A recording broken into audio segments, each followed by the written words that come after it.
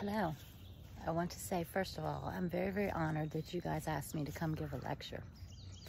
I mean, I'm just a flower farmer, and you guys are the master gardeners. So I feel very, very honored, and I wanted to say thank you. I thought today I would pop on here and talk about, I guess it has to do a little bit with climate change. We all live in 6B, Kentucky, and we know how that can be sometimes.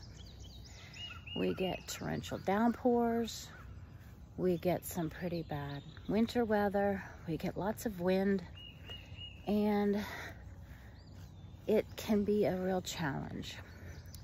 Now, I came from the East Coast. I lived in Florida for 15 years, and I lived in Virginia growing up. And Virginia is where I farmed a lot. I tried to farm in Florida. I found that very difficult as well. So I started farming underwater. I ended up propagating and growing corals and ended up having a very, very successful pet store business in reptiles and aquatics. But my sister and I both worked for the National Aquarium in Washington, D.C. So we did a lot of research on climate change and what it's doing to the planet. And my sister and I looked at ourselves and we said, hey, what are we doing? You know, we're not doing much to mitigate climate change. We need to change our lifestyle. So that's when we decided that we wanted to get a piece of property and be self-sufficient, self-sustaining, and cut back on our carbon footprint. And hopefully that's what we've done here in Kentucky. We've really tried.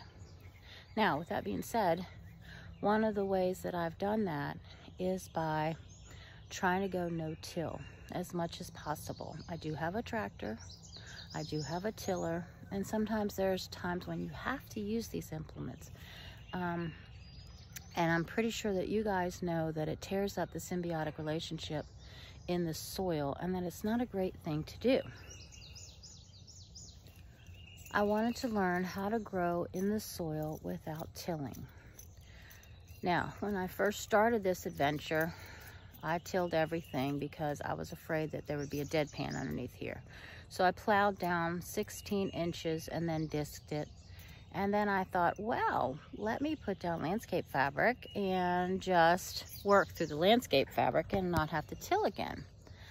Well, I laid down a whole bunch of landscape fabric in the fall. And then in the spring, when I walked on it, I sunk up to my ankles. I was like, ooh, that's not good. So I ended up having to pull up all the landscape fabric. And then I thought to myself, well, let me do raised beds then. So I will show you what I did for a raised bed and what happened with all that. So you can see here this mound of dirt. Of course, this is not as wide as a normal bed would be because I'm actually prepping this to have the wood around it.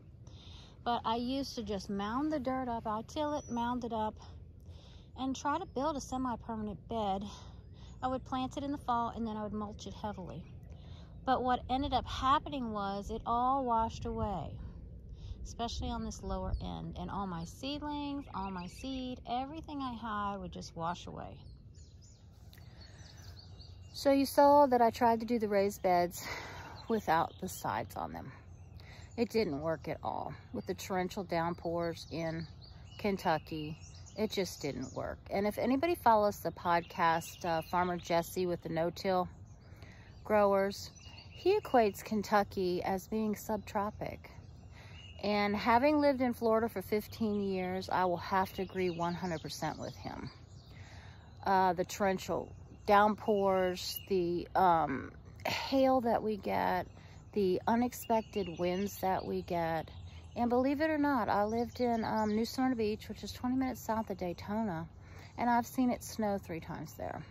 And every February, we get down into the 20s. It doesn't stay in the 20s for very long, just a little bit in the middle of the night, but it's enough to where you can't grow tropicals there, no tropical plants. And I find that the Kentucky weather is very, very similar to that. And I think what we have to fight here the most are the wet winters. The wet winters that we get are terrible.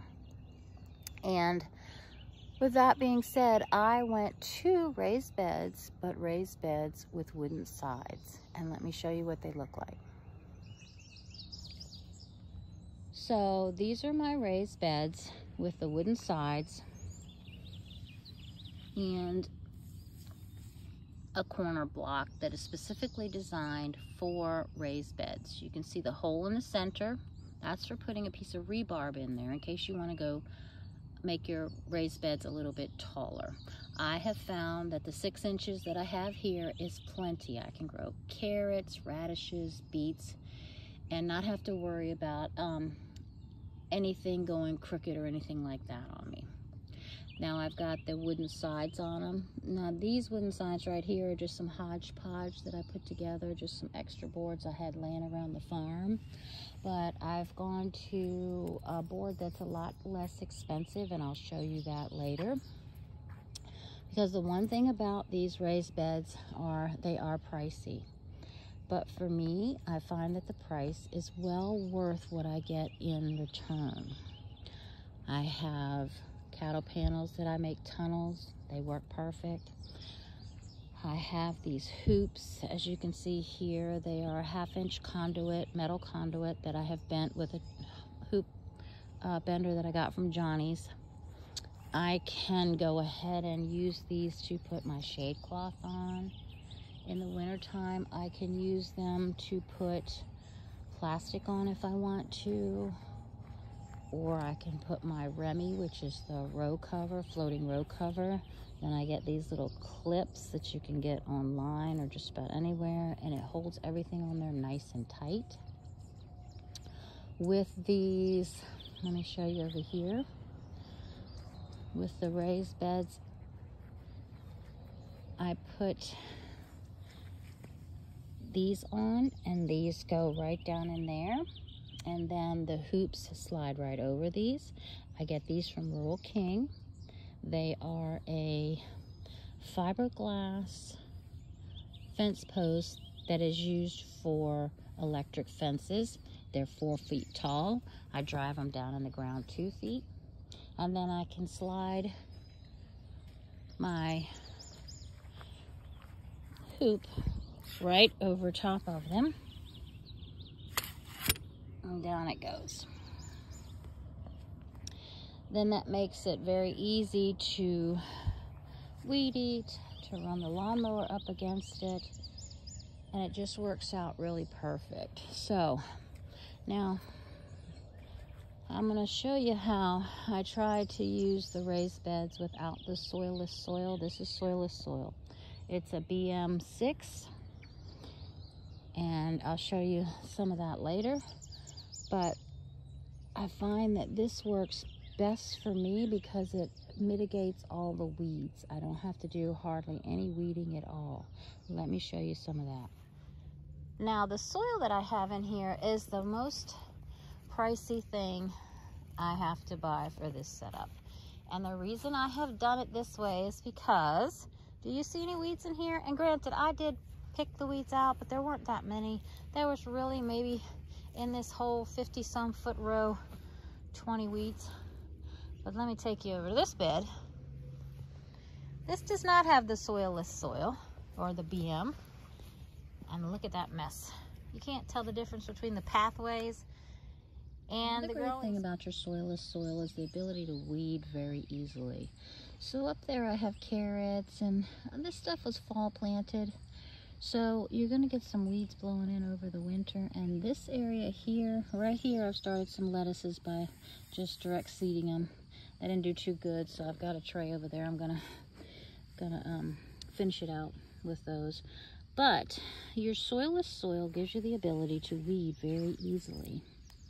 See that? Everything comes out with it. You just go down right below it, loosen it up, and then pull it right out. Now make sure you get all your soilless soil off, because you don't want to waste any of that stuff. It's way too expensive. But anything that gets on it just pops right out. Now these here grow by a runner, and so these are a little difficult to eradicate once you get them, and they blow in by seeds, but you can see how much of the root system comes out with it. It's very, very nice. So they're not going to be able to spread as readily in this, because you're able to get all the little runners, everything that goes with it, right on out of the soil. See that? It's just really, really convenient. And then all you have to do is smooth it back over. And you're not really disturbing the soil too much, so the microbes are still okay. You're just doing the first few inches of the soil around what you're doing. Sometimes you gotta go a little deeper, but you know, you gotta get rid of the weeds. And then I just come right over it with my hand and disturb the very top of it in case there's any more weed seeds that were getting ready to pop up. I'm going to go ahead and bury them, and hopefully they won't germinate after they've been buried, because a lot of weed seeds need light to germinate. And so if you bury them pretty deep, which is not very deep considering, but considering how small the seeds are, it's pretty deep for them, they will not grow. And that's a big plus of the soilless soil too.